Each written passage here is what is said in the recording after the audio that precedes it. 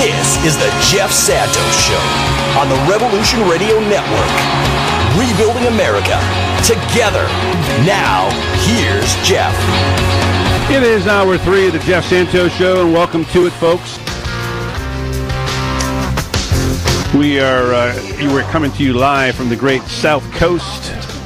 We are now going out to the West Coast, where we find our next guest. He is, of course, the great MTC, the great Renaissance man, and this is his music. Tune in a little bit to it.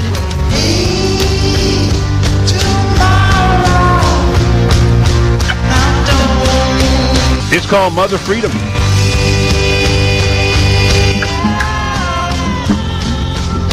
Yeah, who's that guy? Wow, that's good music, man. Who is that guy? Love that guitar sound, man.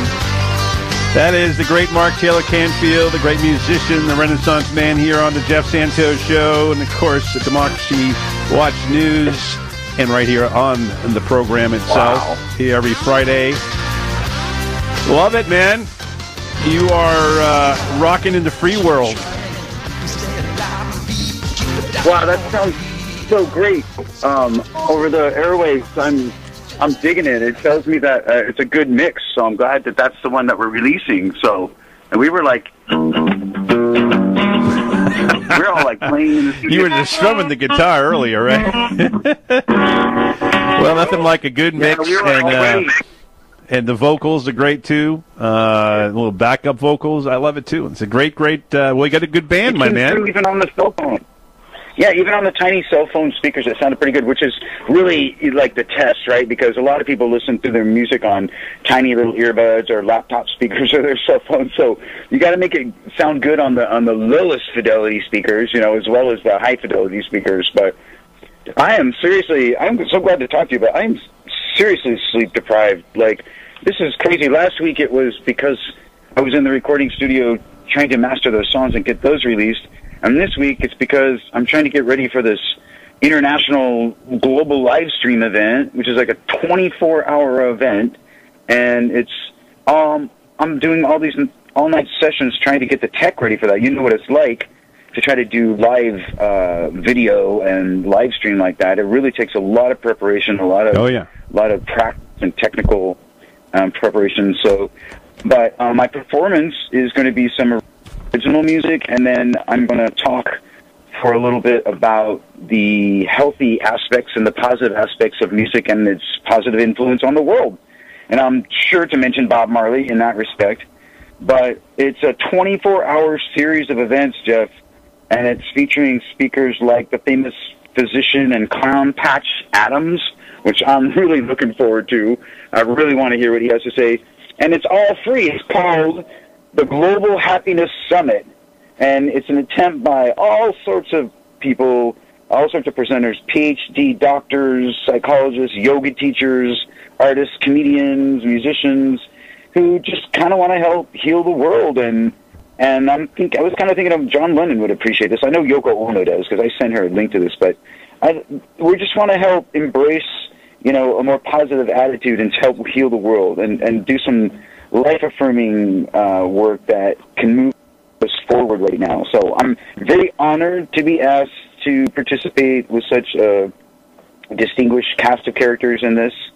And if you go to Eventbrite, then you can register for all the online events, and they're all completely free. Everything is free. And I think it's, something that Patch Adams really likes, because he's his Gesundheit Institute, I think, has been going on for about 50 years now or something. So he's been around for a long time. Of course, everybody's familiar, I think, with the film where Robin Williams played him. But he's a real guy, and I'm really looking forward to hearing what he has to say. But it's sort of an international stage, and I'm really looking forward to it.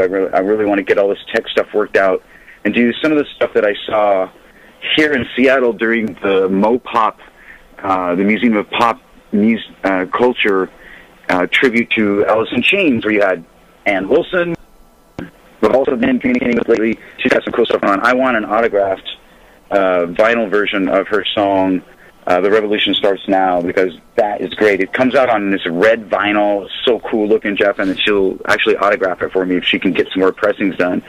But I want to do more stuff like that. I've been kind of dragging my heels about live streaming and thinking, I just want to be out on the clubs. But, it could be a while, and I've got to accept that and be realistic. So I'm going to try to embrace the live streaming, and the fact that these people gave me this opportunity to have an international audience is really a great thing for my career and for my music. So I'm going for it. I've been preparing for days, just trying to get my studio all set up so that I can do some nice audio during it, and making sure that I'm working with the organizers to let it all go smoothly. But I'm also going to be participating in some of the other events that are going on, because there's some really interesting people that are presenting all sorts of different ideas about how people can pursue happiness. Part of the Declaration of Independence, right? The pursuit of happiness. Life, liberty, and the pursuit of happiness. So sometimes over the last year, I think some of us have kind of forgot what that means. And we're trying to remind people that, especially with the arts and music and the healing arts, there's a lot of ability to kind of transcend the daily rigors that we all go through. And we all got to find a way to kind of like help heal ourselves and heal our society too. And this country, especially after the last 4 years, we don't even need to go there, I guess. You and I have been talking about that since the whole sort of right wing took over. But hey, I do have some good news from Seattle. There was a city ordinance that was approved by the Seattle City Council and signed into law by Mayor Jenny Durkin that requires all of the local grocery stores with at least 500 employees in the city to pay the frontline grocery workers $4 an hour extra in hazard pay. Oh, wow. So that is a great thing. That was cool.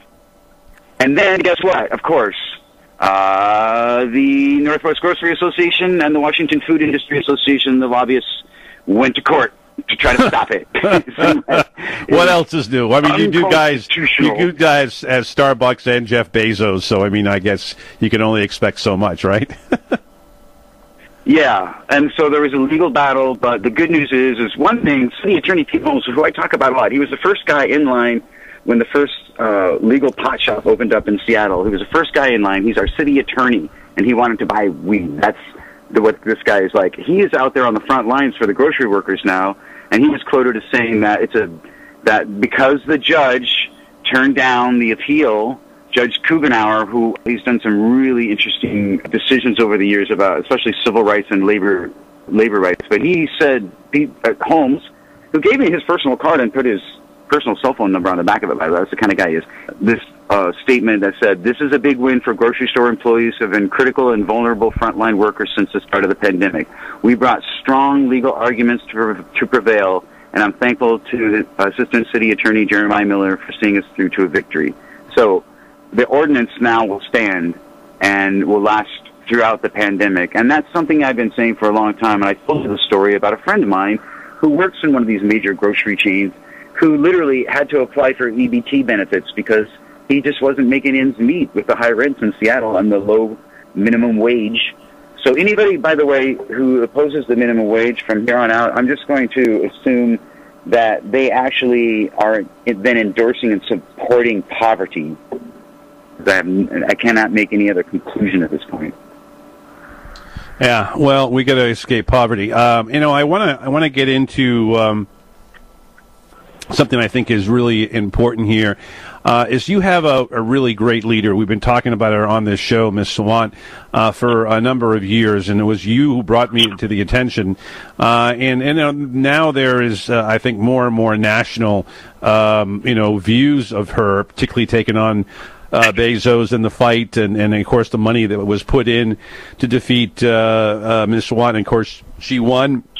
And others, our friend Robert Reich as well, a protege of Mr. Reich. And I want to get your thoughts on where do you see her moving forward? Is she a candidate for mayor? Is she going to look at the State House to the south of you there in Olympia?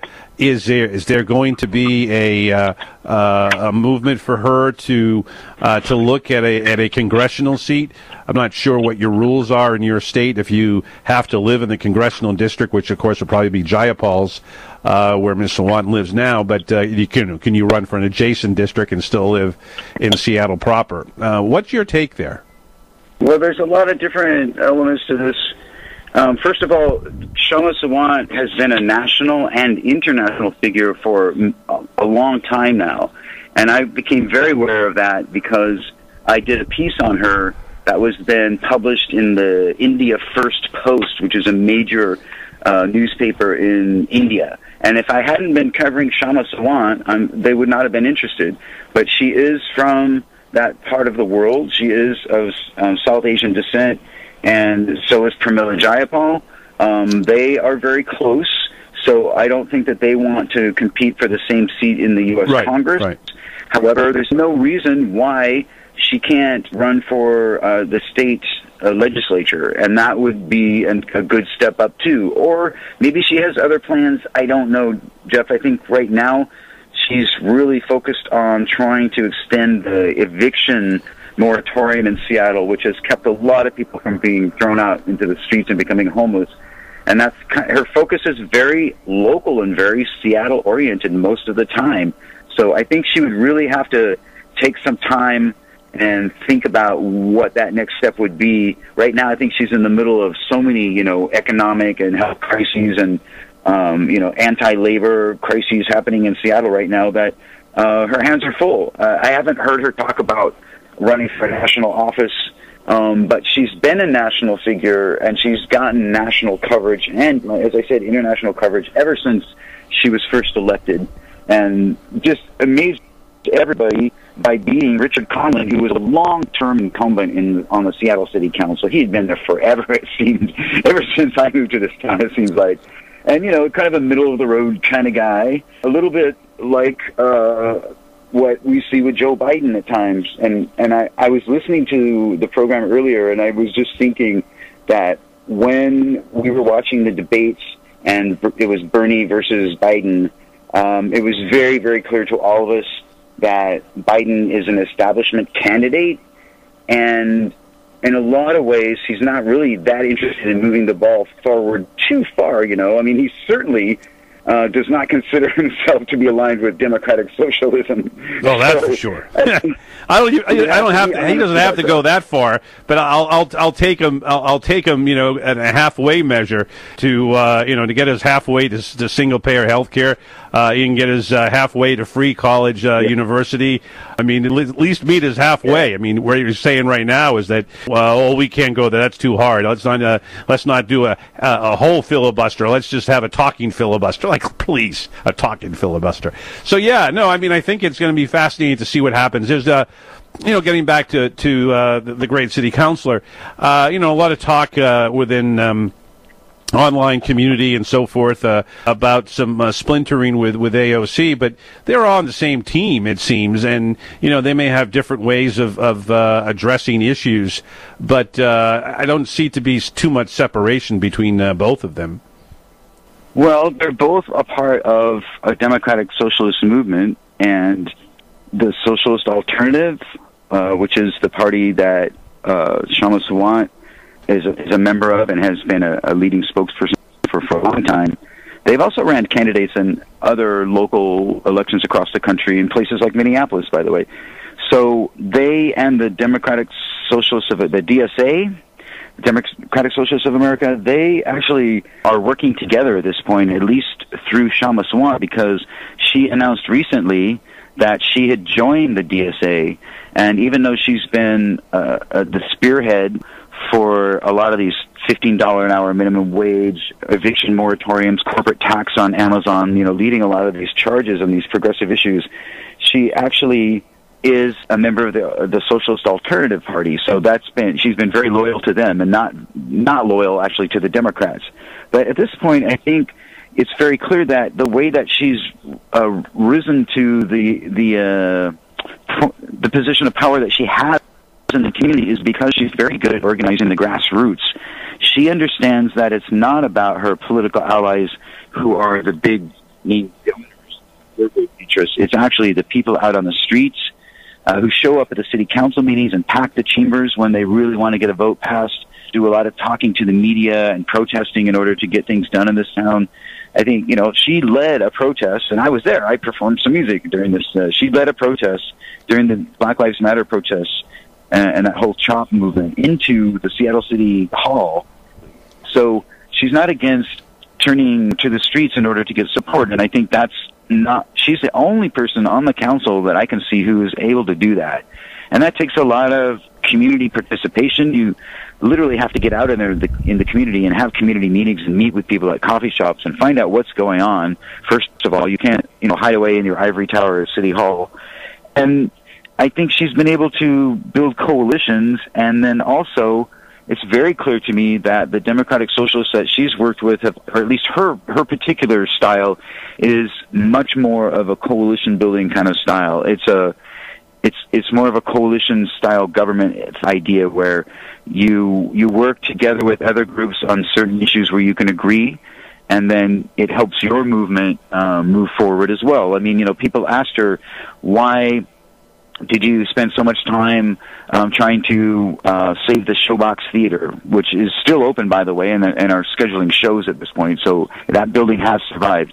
And the response was, she wasn't really talking publicly about this, but I know that her response was that what you do is you work with everybody in the community and you build bridges and you build networks and coalitions, and that builds your movement as well. So the musicians and the artists in town then started wondering about democratic socialism. Maybe that's a relatively sane and rational approach at this point, instead of not understanding politics or getting involved in politics at all, which a lot of artists are prone to do.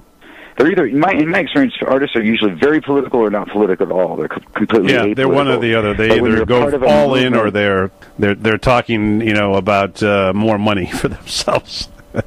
Well, 150 bands and artists across the country signed a petition demanding that the Showbox be given historical preservation status, historical landmark status. So when you align yourself with a movement like that, you can't really lose.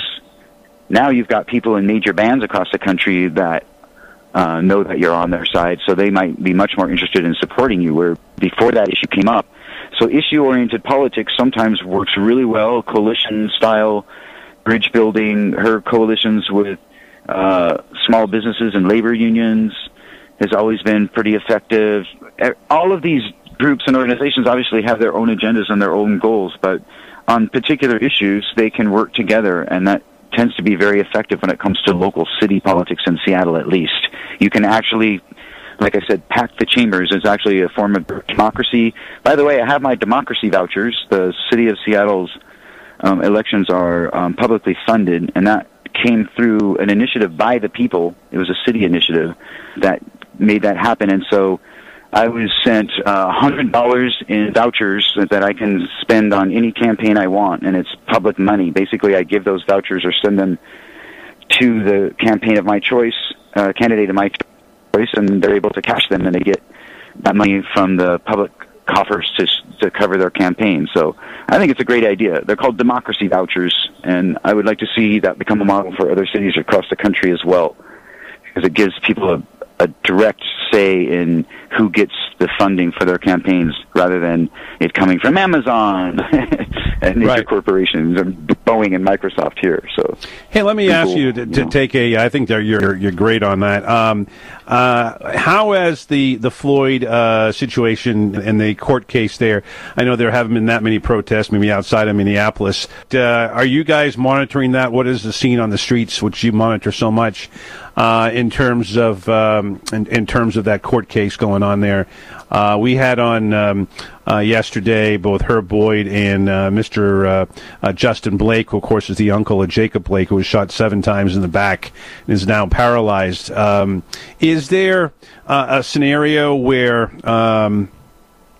you think that there will be more protests in the street? In Seattle, how much are they paying attention to this, from Black Lives Matter to others? Well, first of all, kudos to you for putting those voices on the air yesterday, because it's very powerful and very important. My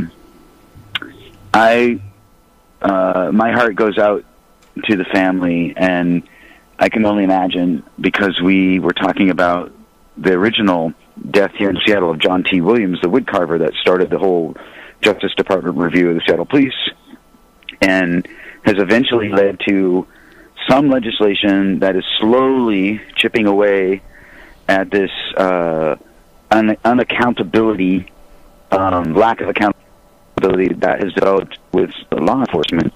But we're still having accusations of racism. We just had a Pierce County sheriff who was accused of racial profiling. We've had more deaths of young men of color.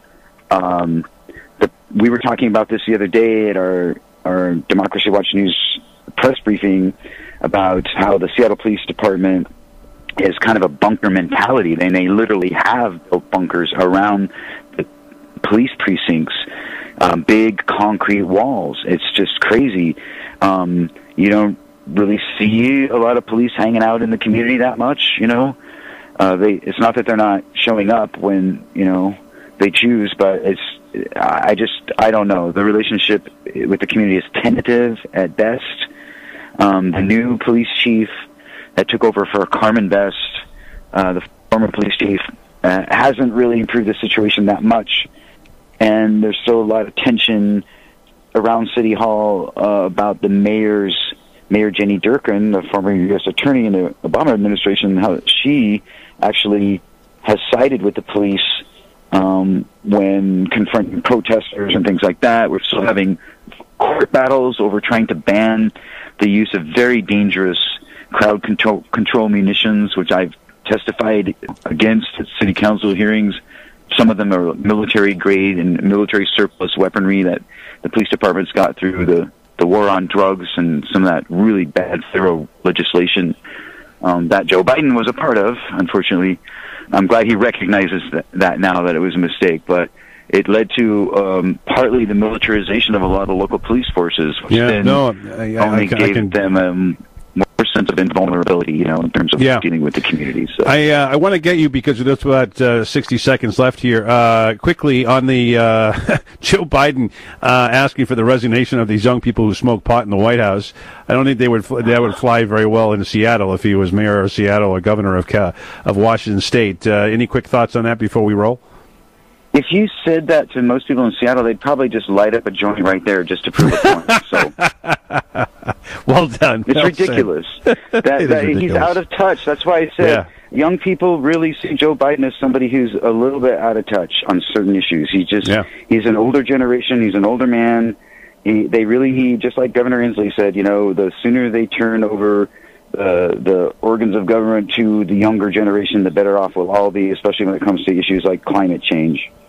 Well, I think that's exactly the case, and that's going to be a big test. But what has come over the last 30 or 40 years, you have to catch up with, and Joe Biden's got a lot of education to learn on. Hey, so great to talk to you, my friend. We'll talk to you over the next couple of weeks.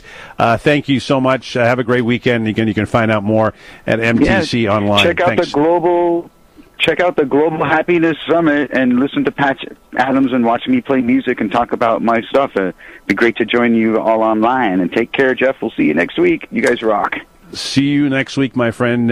Thank you, and you always rock, my man. You always rock. Hey, folks, I want to tell you we're going to be off next Monday and Tuesday, and we'll see what the rest of the week brings. We'll keep you informed, of course, at RevolutionRadioNetwork.com. I want to thank our good friend, Mr. Ron Kreider, for producing the broadcast today. We are always in debt to him and what he does every day on this program. Keep on fighting, folks. Peacefully. Have yourself a wonderful weekend. We'll talk to you midweek next week. Enjoy it. My name is Jeff Santos, and it's my time to say I gotta go.